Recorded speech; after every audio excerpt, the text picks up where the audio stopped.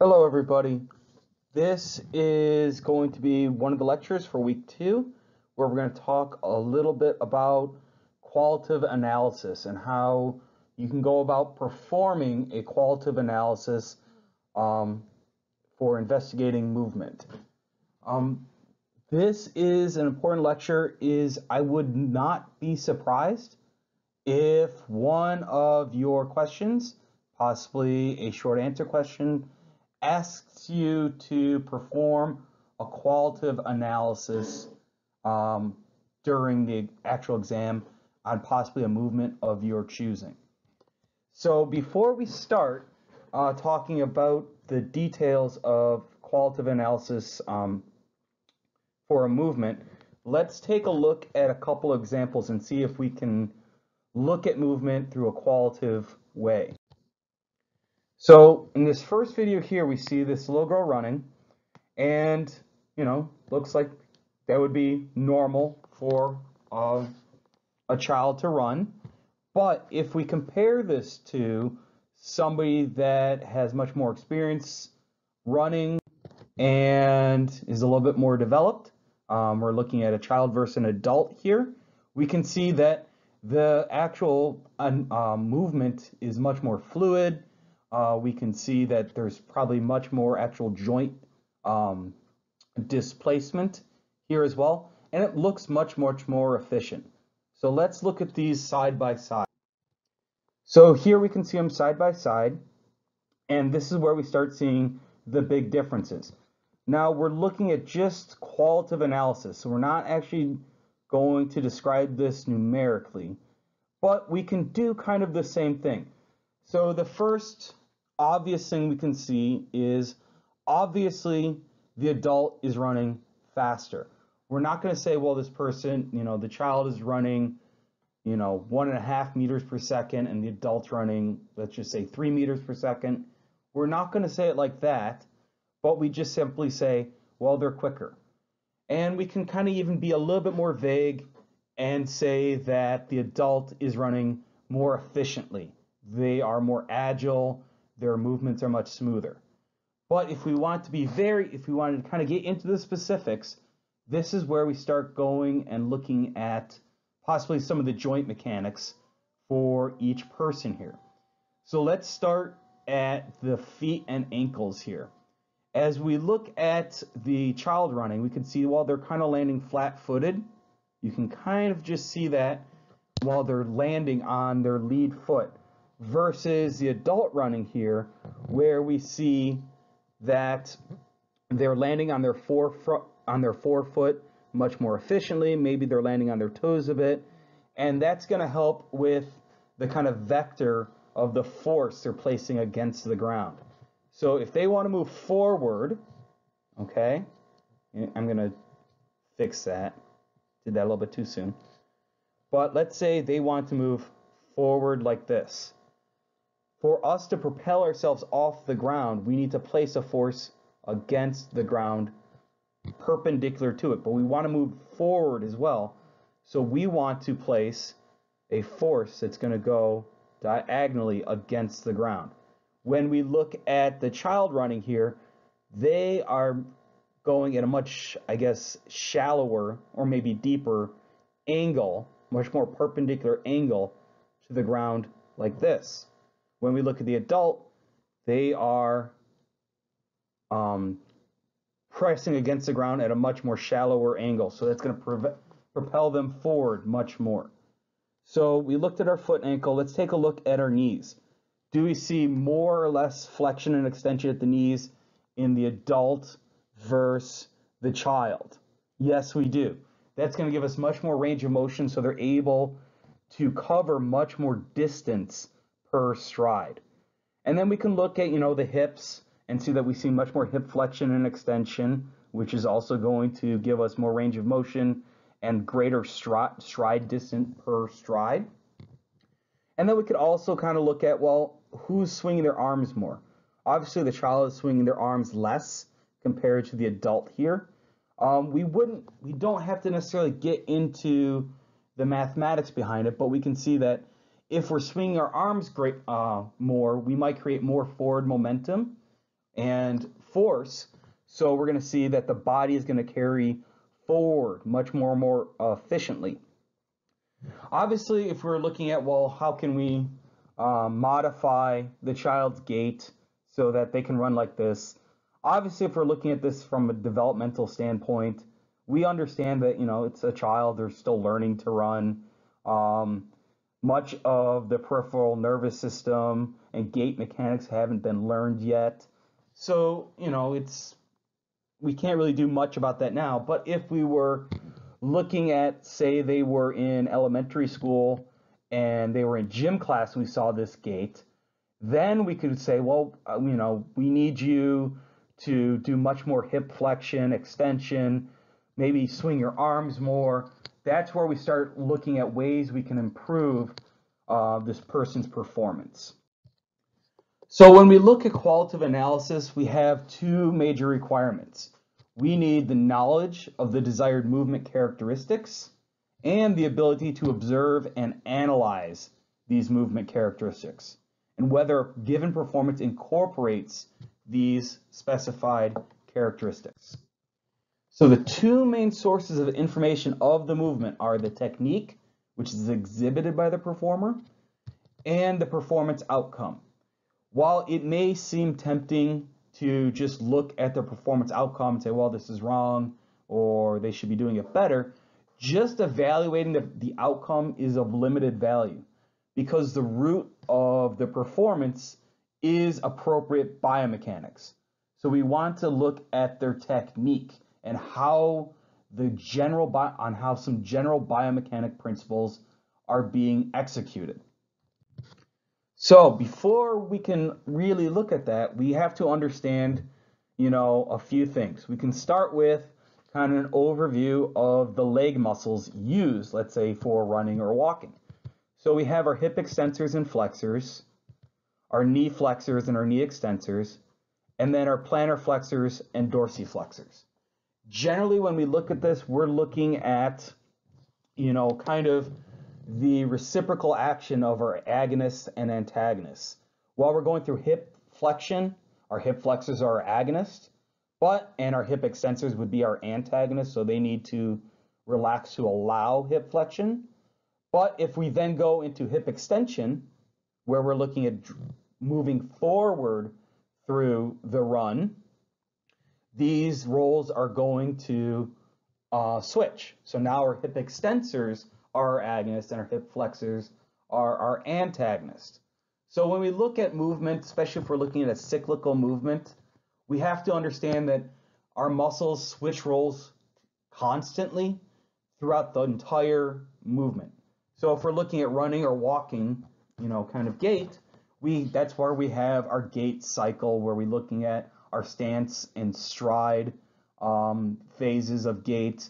We're looking at the different elements of the stance phase, the swing phase. We're looking at terminal swing versus initial swing, stuff like that. We'll talk about that later in the class, but just kind of keep that in mind that you need to understand that no muscle has a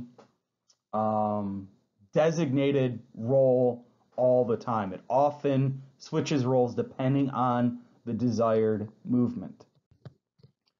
So muscles are used to create force. A force can be thought of as a push or pull acting on a body. When we look at just objects, you're trying to move a box or kick a ball across a room, we can see that that's a pushing action. But when we look at muscles as how they create forces, such as the biceps pulling on the forearm into flexion, the quadricep muscles, the four quadricep muscles of the quadricep group, our knee extensors, pull on the lower leg into extension. So can muscles pull? Yes, that's how they work. Muscles do not necessarily push. That's more of, they can create a pushing action of the limbs, but they do that by pulling, usually on the distal segment that we're trying to move. So when a muscle pulls, it causes rotation of the segment about a joint. The joint movement represents that rotational force of a muscle acting on a joint. So I'm going to we don't have to do the trigonometry here just yet, but let's kind of look at how we determine what this rotational force is. So say we have, just for sake of imagination here, we'll say that this is our humerus right here, and this is our forearm. So our radius and ulna right here. We know that let's say the brachialis muscle or the bicep brachii muscle inserts or originates from our humerus and then inserts into the forearm like that. It's not a perfectly straight line, but I can't really put a ruler on my touch screen here. So what we've essentially done is we have a right triangle. This is going to be a right triangle right here. So the cool thing about this is if we know some of the forces, we can always go back to our trigonomic functions, which is our sine, cosine, and tangent, and our Pythagorean theorem. So let's say we know approximately the force of the arm flexor. We'll call it the brachialis muscle. So we know the approximate full force of the brachialis muscle, so FB for that. And we want to determine how much of this rotational force, how much of the force of FB is going towards rotation. Well, if we know the angle of insertion, and then possibly we know one of these others, we'll call the rotational force F of Y, and this F of X, which would be kind of our translation force or stabilizing force. If we know these, we can then calculate F of Y, which is our rotational force. So if we know F of B and F of X, we can use the Pythagorean theorem, A squared plus B squared equals C squared. We could also use, let's see, we have the hypotenuse and adjacent, so we could use cosine. We could say if we know this angle here, we could use the cosine here and then figure out F of Y as well. So that's why you're kind of looking at our trigonomic functions and doing some math if we want to determine that rotational force. We need to know F of Y to know how much force is needed to complete an action. But we're talking about qualitative analysis here, so this is a little bit beyond what we need to accomplish for this lecture. I just want to show you the reason sometimes we use a quantitative analysis where we're actually doing the mathematics of movement as well. So the muscle moments or our muscular forces acting at each joint are combined and coordinated to produce our overall movement. So no movement occurs just from one single muscle. Usually, once again, when we looked at running, our hip extensors and our flexors are moving in coordination with each other. Same thing with our knee extensors and flexors and our angle plantar flexors and angle dorsiflexors. For example, if we're looking at a vertical jump and we want to know which muscle groups are active, as far as which ones are the agonists, it depends on the phase of that vertical jump. If we're looking at the up phase of that vertical jump, okay, we're looking at they want to move upwards. Well, what movements need to be done to propel a body upwards? If we're looking at the ground and we're following kind of the three laws of motion, which we haven't gotten to yet, but one of the big ones in our laws of motion is we need equal and opposite forces, right? So to bring ourselves upwards, we need to be able to push against the ground. That will result in us moving upwards. So to do that, we need to plantar flex against the ground, right? We need to push against the ground, and the ground will push back at us. So we need to do plantar flexion against the ground. We also need to extend our legs, okay? We're pushing against the ground. And then through that, we're doing hip extension as well. So these would be our antagonists for the up phase. However, if we're then coming down, we don't want to land, straight-legged and flat-footed against the ground. We're looking at, well, that's a lot of force against the knees and ankles. It could lead to injury. So we want to kind of absorb that impact by doing hip flexion, knee flexion, and maybe some ankle dorsiflexion, okay? Now, these muscles are not going to be doing concentric contractions during this, because if they did, you'd kind of place force against the ground along with the force of gravity, and it would be quite inefficient. But if we were to perform eccentric contraction of these muscles here, it would help slow our descent and be much more efficient and better for our joints and bones within our legs, so that when we're falling, we don't fall and collapse to the ground, or we don't land straight-legged and flat-footed, producing that force, and that force is going to be directed back up through our legs, into our hips, and possibly into our spinal column. So this is where we might use eccentric contractions to slow the movement down, so it's much more efficient and safer. So when we look at the biomechanical principles for qualitative analysis, we need to use these principles, and these principles guide our questions. However, they guide them very generally. And we also need knowledge about the activity to guide these questions more specifically. So when we look at the steps of a qualitative analysis, we need to understand some concepts here. First is the summation of forces. We'll talk about this later in the class, especially when we get into equilibrium. But essentially we say that if we're looking at a movement, that movement's direction is going to be a product of those summation of forces. Next, we have the continuity of joint forces, or our moments.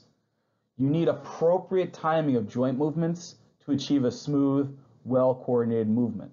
If the timing's wrong, the movement will be uncoordinated, potentially unsuccessful. It can be dangerous, stuff like that. So if we're looking at somebody playing soccer, somebody kicking a soccer ball here, if they're doing this correctly, we're seeing very little torsion at our, I'll use a different color, at our knee here. If we're looking at that, well, it's going to have less of a chance of an ACL tear. If we're looking at the gymnast, if they're providing appropriate rotation at their trunk, they'll be able to do the somersault and then bounce back off that so they can then land on their feet. If they're not able to create that rotation of their trunk, when they leap forward, they might just kind of belly flop on this bench or table right here. So that's why we need the continuity of joint forces and movements. They need to be timed correctly.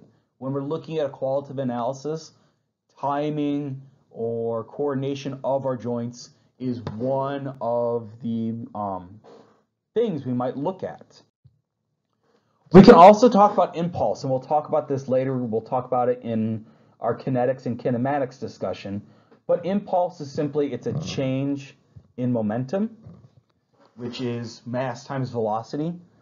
But we want to look at how is momentum changing throughout this movement. When we are talking about landing from a vertical jump, we need to change the momentum of our body, or at least slow that momentum down for it to be a safe landing.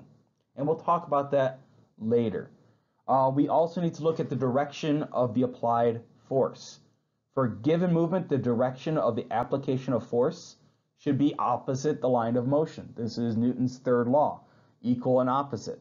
So for somebody doing a high jump, the force applied to the ground at takeoff must be vertical.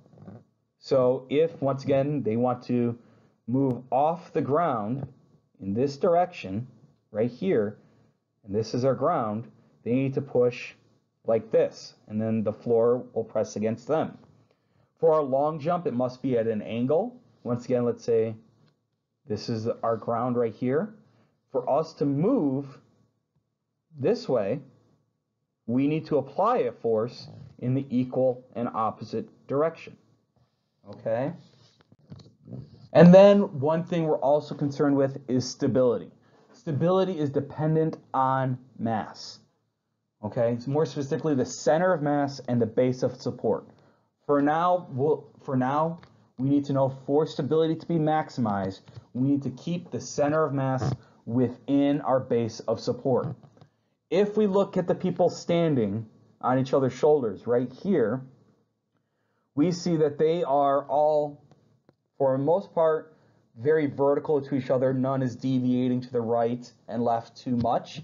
If we were to say, well, we'll take this person and they'll lean to the right a bit more here, or to the left, depending on your point of view, the center of mass is going to be outside of that base of support, and so simply gravity will carry them and they'll all topple. And then finally, the summation and continuity of segment velocities. This is what we call the kinetic link principle. Each body segment can make a contribution to the final endpoint velocity. This is usually the distal segment, with the motions of the trunk and shoulder, which are our proximal segments, being of utmost importance.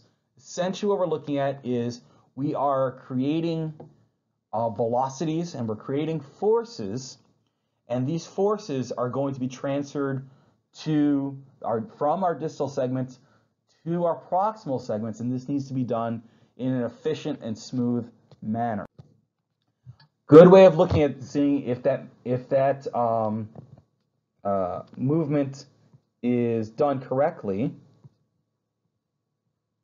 we can say, I can't get rid of that, but let's look at how you would flick a whip. The tip of a whip moves so quickly it can break the sound barrier. It does this because it travels faster than the speed of sound, approximately 760 miles per hour, depending on elevation. I won't get into that, but elevation beyond sea level. But this occurs because the whip can be considered to have multiple segments, and velocity is transferred from each segment to the next. So if you're holding this whip, use this one. If you're not, can't use that one.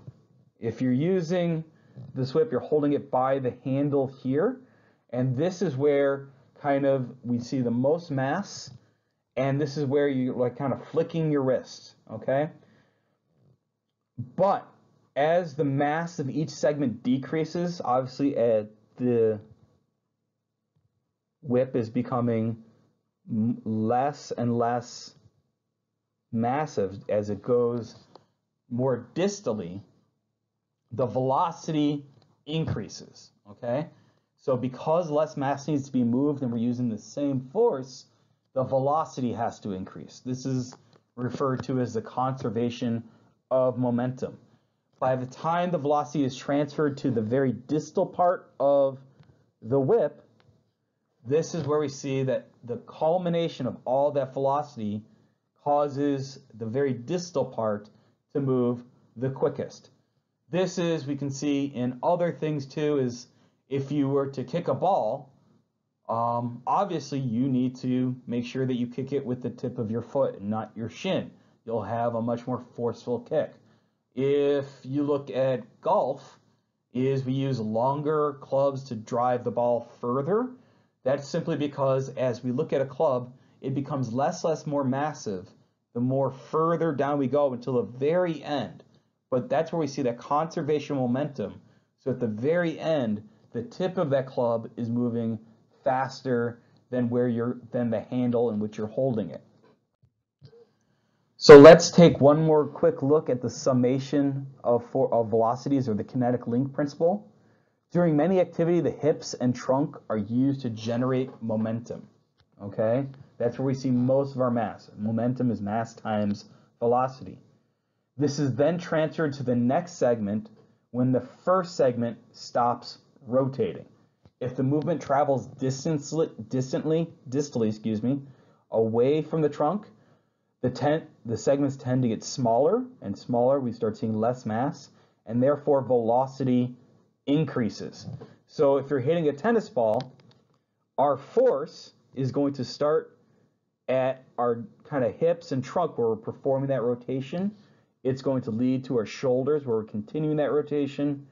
Then we go to our elbow where we start seeing our flexion and extension occur. And this velocity that started in our trunk is being transferred all the way up our arm into the racket, which is much more less massive than our trunk and pelvis and arms, and that's transferred to the racket so the racket can go at maximum velocity and hit the tennis ball. There are 4 other parts when we look at kind of the summation of forces and more of kind of how we analyze movement, but we'll talk about that later. So let's go back to kind of the components of our qualitative analysis. So let's look at an example. A volleyball player is serving. The goal is to properly project the ball over the net and into the opposite court. So this is where we're determining what needs to be accomplished through a volleyball serve. Suppose you're working with the student that cannot get the ball over the net. How would you work with this student so they can successfully do this? You can't just say, well, just hit the ball further. That won't really help them. So, oh yeah, just hit the ball further. Well, that's kind of the purpose. That's a performance outcome. We can't really fix the performance outcome by stating the performance outcome. They already know that. And you can't really use a quantitative language and analysis here saying, well, you need to rotate your body at 15 degrees per second quicker. You know, if you're talking to somebody like that, especially if they're not a skilled biomechanist and they can't really measure that, they're not going to understand really what you're talking about. You're just going to add confusion to this. So this is where we kind of take a more qualitative approach and speak a little bit more generally. We would say the movement requires a coordinated summation of forces. You might lead that off, but you'd say, well, you can look at their body. Are they performing proper trunk rotation, shoulder flexion, elbow extension? Are they moving their body forward towards the center of mass? And are they contacting the ball at the appropriate height and angle?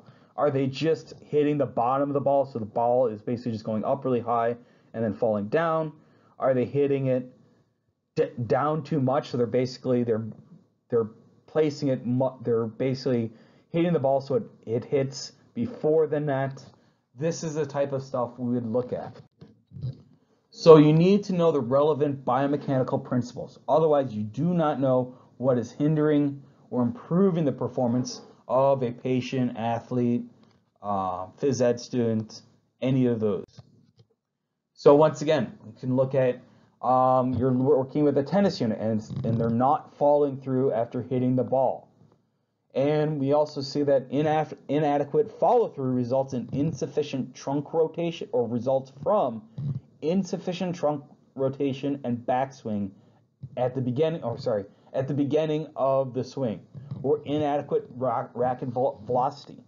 So one of the good ways you can help train this tennis player is working with them to develop proper trunk rotation during their backswing, so they're able to get their arms behind them far enough and quick enough so that when they get close to the ball, their racket is going at maximum velocity. When we are looking at our muscle properties, the reason we're looking at the importance of this backswing is we're trying to store that elastic or strain energy. We're stretching the muscle past its resting length, so that we're adding that strain and elastic energy, so that when we do that concentric contraction, that elastic or strain energy is added to the force of the muscles pulling against our body. So we'll see a much harder swing. So telling the student just to follow through on a tennis serve is not really the solution. You need to explain why the follow through is important, and then some way to teach the movements themselves. Is how would you teach sufficient trunk rotation? A good way to do that would be to have them watch you perform it. Maybe you can have them watch some videos, and also you can look at their swing again and say, well, you need to go further back. Perform the movements more slowly so they're able to understand the movement. So when we look at the sources of knowledge, when we're trying to come up with on a biomechanical analysis, experience in performing the skills helps. It helps quite a bit, but it's not necessarily necessary. It's important, in fact, that, if you are a professional volleyball player, You might understand the need for certain movements a little bit better than someone that's never played volleyball before in their life.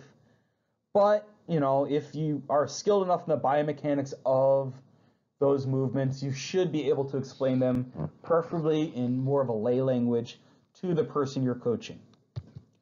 You can read textbooks, scientific journals, lay journals as well. And one of the best ways to do it is simply interact with experts. Watch experts. How do they perform these movements? And then look at how they're performing it and come up with a process of how they're doing it and a way you can explain it to the person you're working with. And do your own research as well. Perform the movement yourself. If you think you can do it well, look at yourself. How are you performing the movement? One thing that's important is be sure to distinguish between articles which are supported by research and those that are based on opinion or common sense. Sometimes, just being able to look at people's opinions is helpful. But if you're looking at, you're a strength and conditioning coach for a professional sports team, you should probably be using research that's peer-reviewed, that's been tested many times. You might look at an article through the Journal of Athletic Training or Journal of Strength and Conditioning versus going on liftingheavythings.com, because you're bound to get much, much more valid information than you would from other sources. So, planning a qualitative analysis. Like I said, this may be important in the upcoming exam. So, first thing you need to do is identify your major questions. If we're looking at the follow-through in tennis, is what is inhibiting this person's follow-through? This will help you focus your analysis. Determine the optimal perspective for viewing.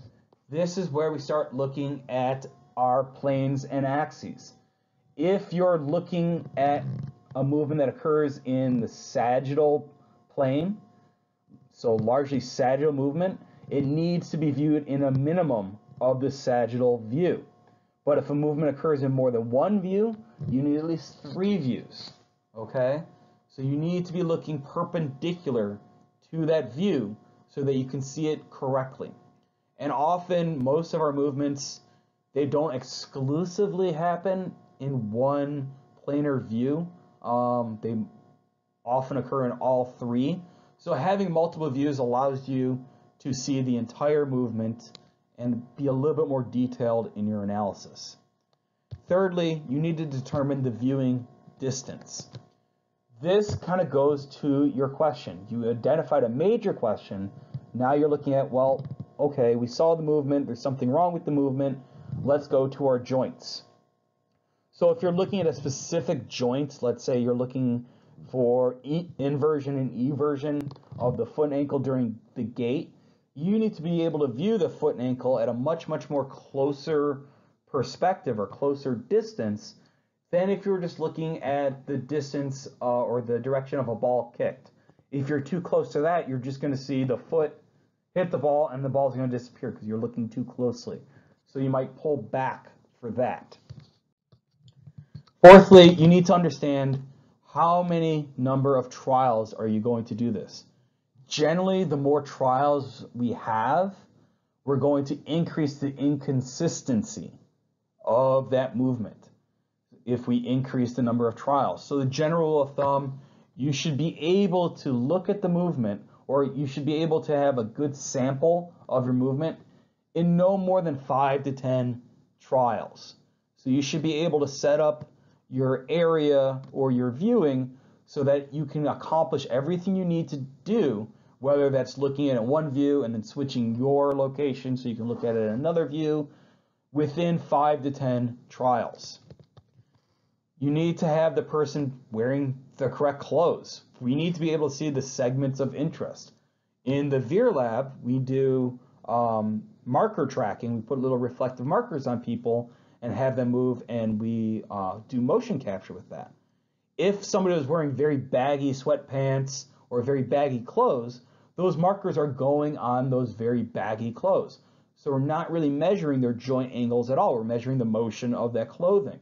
So, the attire has to be appropriate. We usually have them wear some sort of spandex pants simply because that way we can make sure that the markers aren't necessarily moving with the clothing, they're moving with the body. And then also, can you use any sort of visual information, or can you record? Videotaping can either enhance or reduce performance. The most distinguishing factor for this, or the most important factor, whether it's going to either help you or not help you, is going to be experience. Okay, how well are you with doing video analysis? Okay, therefore consider this factor when deciding whether you want to videotape or not. So when we're doing our qualitative analysis, typically new questions emerge during the collection or analysis procedure. The teacher, clinician, or coach is often involved in a continuous process of formulating an analysis, collecting additional observations, and then formulating an updated analysis. It's okay to start with a general question and be a bit more specific, and then halfway through, or you're looking at your day and saying, well, I should have done this, I should have done this, you should have done this. It's okay to reformulate how you're supposed to look at this. This is part of learning. If we're looking at a softball pitching technique, we may say, well, there's insufficient ball speed, so we evaluate the upper extremities and the kinematics of those. And then we say, well, the insufficient speed could be due to insufficient wrist snap at ball release. So then you go back to the drawing board and say, well, how can we look at how the wrist is moving at the ball's release? We looked at the whole body. We measured the speed of the ball to determine it's not going fast enough. Then you looked at, the wrist and said, well, it's not moving correctly. So now you do another analysis or videotape just the wrist moving, so you get a more detailed view of this. And the analysis can be supplemented with other observations. We can look at auditory observations. If you've golfed or anything like that and you don't hit the ball correctly, you just hit the very top of the ball, it's going to sound much, much more different than if you hit, the kind of center of the ball where you're supposed to hit it. Often the sound of a patient's gait reveals asymmetry, or we can look at the efficiency of this. A good experiment to do, might not work right now because, social distancing and all that stuff. But if you go to the gym and you kind of see that line of treadmills and everybody's kind of running on it, if you kind of walk by there, you can almost keep your eyes closed. A person that has a very good running form, they're not making a lot of noise.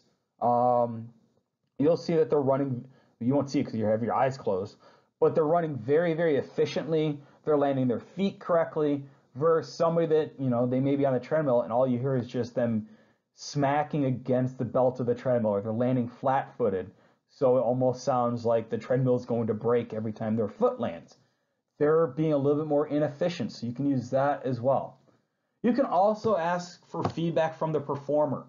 When they're doing their motion, like what are they doubting themselves when they're moving through the motion? Do they feel that they're tight, or do they feel that it's a good motion? And then involve other analysts. It's always good to have a few extra pairs of eyes. If you don't have a video camera, which is tough to do nowadays because if you've got a smartphone, you've got a video camera. But having other people observe the movement from different angles, and then you can compile your information together, will help have your analysis be more complete. So let's take a look at two examples here of how you might be able to use a qualitative analysis for performance enhancements. So an athlete is struggling with a plateau in chest strength and is asking for your help with training. During this person's bench press, you notice their body position. The first thing you should see right here is obviously they're bringing their back up off the bench. So what intervention is appropriate for an athlete of any age with the technique illustrated? We know that, first of all, this is not a good posture to have, especially if you're lifting something heavy. You're placing a whole lot of pressure on the lower back. Oh, gotta fix that. You're placing a whole lot of pressure on the lower back here. I had to clear something from my screen. Right here. And that's going to lead to possible injury of the lower back. So how would you view this movement? Would you view it, would you stand at their knees? Would you stand behind their head? Or would you stand so you can see the length of their body? Are you going to look at their sagittal view? Would you want to videotape it? Do you need to videotape it? Can you just simply watch them do 5 to 10 reps? And then how would you work with them? How would you make it known that they are bringing their back up against or back from the bench itself? Okay? How would you speak to them? Would you say, well, I need you to press your lower back against the bench? Okay? Instead of saying, well, you're bringing your hips up at a certain ankle and everything like that, you'd say, I need you to forcefully place your back against the bench of the bench press. And then finally, let's look at this last slide. You're a football coach and worried about a player who's struggling to participate after several lower extremity injuries in earlier years, and you want to determine if you can look at their walking gait or other locomotion and what hints you might take of an ankle or knee injury. So what tools would you use? Would you videotape them during practice? Might not be a terrible idea. If you're a football coach, you've got other assistant coaches and like that, so you can say, hey, when you're working with this guy, take a look at his foot and ankle or his knee. I think I saw something. They can look at that as well. You can work with the strength and conditioning coaches, stuff like that. And then how could you plan a more formative qualitative analysis of several movements during practice to determine if you should rest this player? This is where you might have them perform some sprints. You could have them jog around the football field as well. You can bring out your videotaping and the assistant coaches and trainers as well. And then using that, you can look at, well, are we seeing limited knee flexion and extension during their running? Does it look like they're everting or inverting their ankles more? Does it look like they're only placing pressure on one side of their body because possibly they may have sprained their ankle? This is the stuff you want to look at. So, should be noted, for exam 1, you will be required to plan your own qualitative analysis. For example, like the example above, okay? Outline how you would approach each of these 6 steps, okay? What are you looking for, and how will your decision for each planning step help you answer your major question? So, how will your initial question, is it general or specific enough to answer your question?